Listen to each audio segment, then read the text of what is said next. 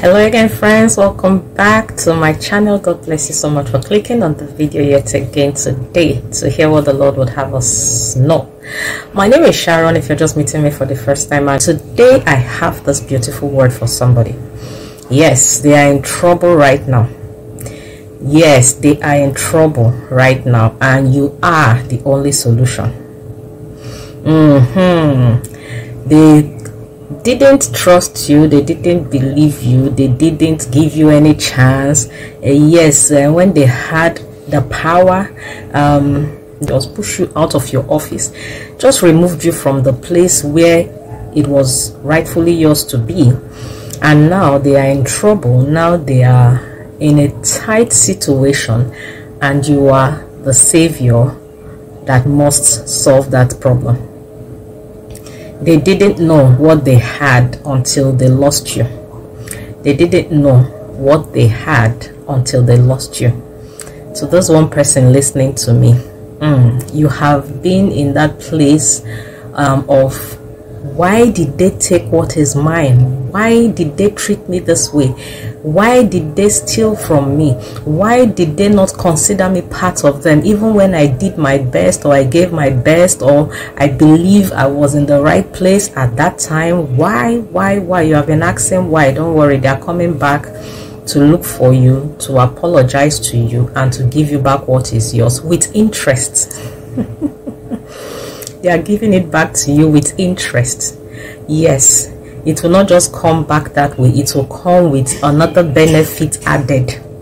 This is to that one person. Hear the story of Jephthah. For those of us who has the time, please do well to read the book of Judges 11, the whole of 11. The story of Jephthah was about where a young man, the Bible said the man is a man of valor. Imagine being a man of valor, and yet the people around you didn't recognize it.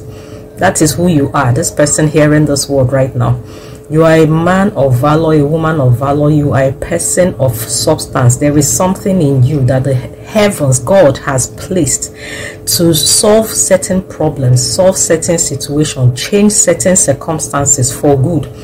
But the people around you, or the people you come in contact with, or the people who are supposed to benefit it from you, didn't see it. They didn't see it in you because you don't even look like it, you don't even act like it, or probably you don't speak like it. At the end of the day, they pushed you away from it. But now they are in trouble and they're looking for you. Now they have a situation in their hands that only you can solve, and they are coming back to get you.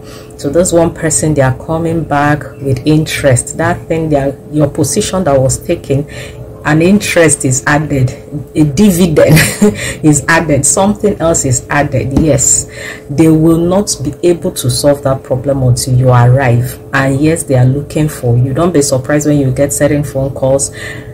Do well to answer them, do well to respond.